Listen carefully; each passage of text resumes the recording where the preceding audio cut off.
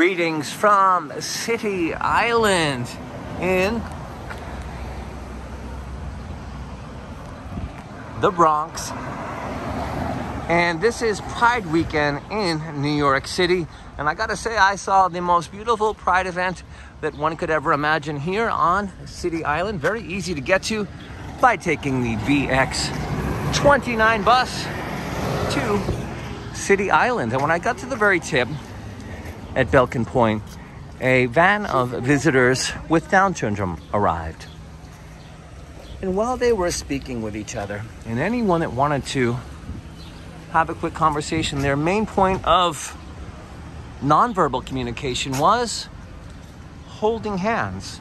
They did not care if it was male or a female or someone non-gender defining wanting to speak with them. They didn't care about gender identity, just about human connection. And they're very gifted, our friends and family within the Down syndrome spectrum. Often they remind us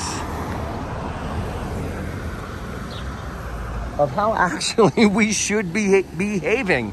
And it's 50 years after the Stonewall uprising on Christopher Street.